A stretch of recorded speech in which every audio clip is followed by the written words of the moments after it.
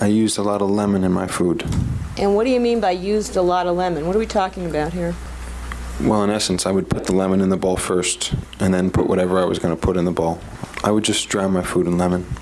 So would you consume a large quantity of lemon every week? Every day. When you're eating all this lemon, did you notice it had any effect on your sense of taste? Yes. What would happen? I wouldn't taste as much. You wouldn't taste as much of your food?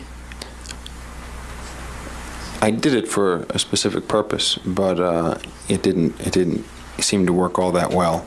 What was the purpose for which you were doing it? So that I wouldn't have to taste my dad's. Okay. Where did the lemon come from? From my mother. Did she ever run out of lemon? Yes. And would she be concerned about that? Yes. So did she make it a point of trying to always keep you supplied with lemon? She kept stocks of lemon. Mother ever ask you why you were drowning all of your food in lemon? No, it was a big joke in the family, and the relatives and so on, but no one ever asked me why. She never asked you why? No.